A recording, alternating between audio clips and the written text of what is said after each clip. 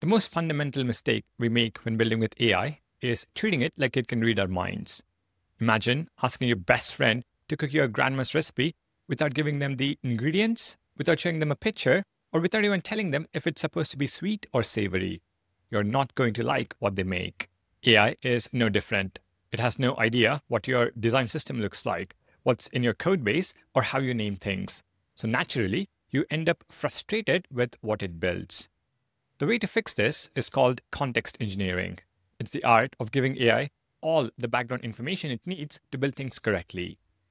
The thing is, you already have everything the AI needs. So today, using Fusion as our AI tool, I'm going to show you 7 levels of context engineering. Basically, 7 different ways to give AI the exact context it needs to build things the way you build them. All right, let's start with the most obvious context that we think is okay to ignore: your actual code base.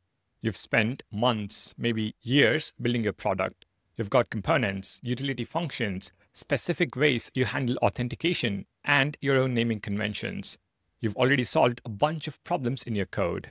But you ask AI to add a modal, and it builds a brand new modal from scratch with random Tailwind classes. Meanwhile, you already have a modal component sitting right there in your components folder. This is exactly what I mean by AI being blind. It can't see your UI components, your utility functions, or your design tokens. It doesn't know you use Material UI or how you structure your files. You might think it's okay because you're using AI to build things that don't exist yet, but the more context you give AI, the better it can build things. With Fusion, this is as simple as connecting to your project repo with a single click. Every prompt you run will have your codebase available as context. So the first level of context engineering is simple. Give AI your actual code as context. Let it see what building things your way actually looks like. But code is only half the story. What about the visual side? That brings us to level 2, your Figma designs. Whether it's you or your design team, there's probably a Figma file somewhere with every detail figured out. Every spacing value, every color, every interaction state. But when you tell AI, build this settings page, you get a generic form with random spacing and colors that vaguely resembles what was designed.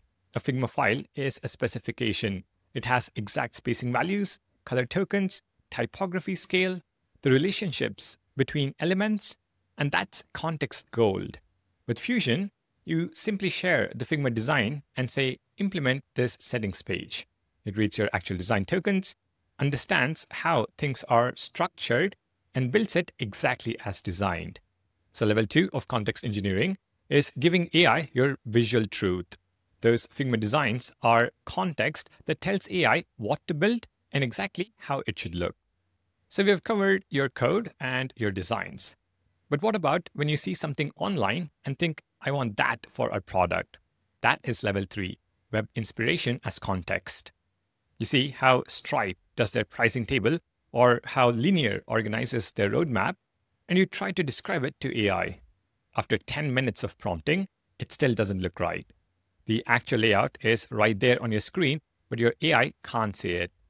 With Fusion, you can use the Builder Chrome extension and grab that exact section from any website. You then tell AI to add it to your site, adapting it to your design system.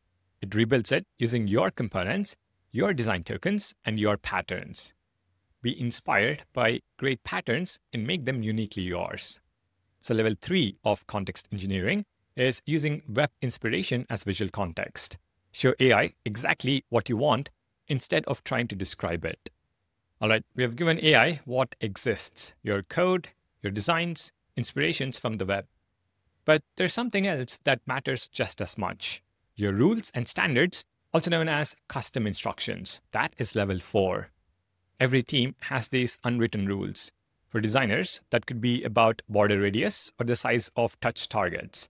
For devs, it could be never using inline styles or enforcing a specific naming convention. The stuff you would tell a new team member on their first day. With AI, you're basically onboarding a new team member every single time. So you keep repeating the instructions over and over, which is exhausting. With Fusion, you can set these custom instructions at the project level, and every prompt automatically follows your rules.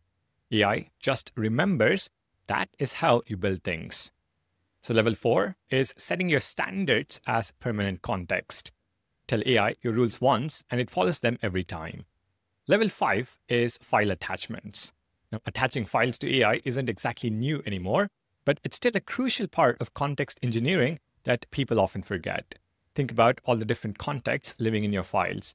Your PM's PRD with every requirement, CSV files with actual data that AI can turn into charts or tables, JSON files with your API responses, design documentation with all your edge cases. Instead of copy-pasting bits and pieces, hoping you got everything important, you can just give AI the whole thing. With Fusion, you can attach a PRD with a simple prompt to go along with it. It reads every requirement, every constraint, every edge case, and builds the feature without missing any details. So level 5 is remembering to use your files as context. Give AI the complete picture instead of trying to summarize it yourself. Now, files give AI the big picture, but sometimes you need to be surgical. You need to point at one specific thing and say, change this. That is level 6. Element selection as context. You have a perfectly good page, but you need to change one component, maybe add more color options to a product card or update the navigation menu. With prompts alone, you will struggle. You can see the exact element on your screen, but AI is guessing based on your description. With Fusion, you click on the exact element you want to change in the visual editor and then tell AI what to do with it. AI knows exactly what you're talking about because you're literally pointing at it. So level 6 is using visual selection as context. Instead of describing where something is, just point at it. Now there's one final level that brings it all together with real data. MCP servers as context. MCP servers are connections to your real data sources, your Postgres database, your REST APIs, your Supabase tables. AI can actually read and write to these systems. When you connect an MCP server in Fusion and say, create a newsletter signup that saves to our database, Fusion builds the form, creates the necessary tables if they don't exist, and connects everything directly to Supabase. Your UI is functional from day one. You can also pull chill content like product reviews with real ratings and user data straight from your database. That is level 7. Now, what makes context so powerful is that it compounds. The more context you give, the better it builds. So the next time you're using AI tools, think about these 7 levels and use as many as you can. You will be amazed at the difference it makes. Fusion is free to try, and you can get started by clicking the link in the description.